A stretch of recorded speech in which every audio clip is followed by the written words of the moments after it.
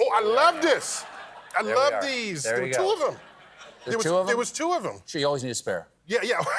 In case the dog gets to the first one.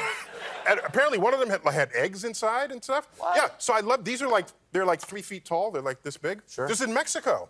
And Yeah, so yeah. what's interesting to me as a scientist is you have someone coming forth with aliens, Sure. mummified aliens. I'm Yeah. saying that's better than what happened in our Congress where the guy has aliens in a locked box, okay? But he can't tell you where they are or who has them. So that's not useful to scientists, okay? If you have a discovery, you want to share it. When we went to the moon and we brought back moon rocks, we shared that with the world.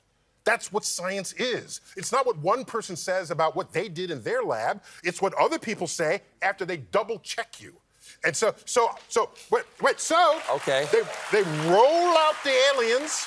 They roll out the aliens. They say, that's a start. Now, never mind. How is that a start? Because they're not left in the locked box, okay? Oh, I see. So, I'm just saying. Magic. No, how did you get it? Here's what's interesting, okay? Yeah. These are very humanoid. Yeah. Most life on Earth, with whom we have DNA in common, Yeah. does not look humanoid. What? We have DNA in common with a banana, with oak trees, with worms, with lobsters. For an alien from another planet to be this humanoid, Like what? It's got a head. Hold on, I don't know which way your camera is. There it is. Okay, so it's got a head, shoulders, arms, legs, hips, ears, nose, eyes, mouth, legs, feet, fingers. That's humanoid. Okay, fine, but you're really going to get a humanoid thing from another planet with another origin story than what we have here on Earth? That's odd. If you want to make it humanoid, put it back. Okay, if you want to make it humanoid, do you realize there is no bone under your nose?